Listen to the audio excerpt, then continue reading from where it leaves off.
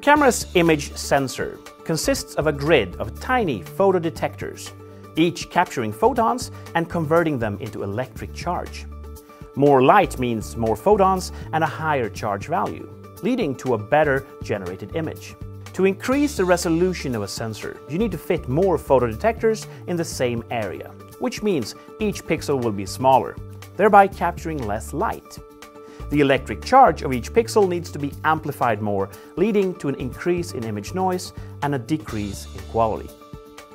On the other hand, if you increase the size of the sensor, each photodetector can capture more photons and generate a stronger signal with less noise.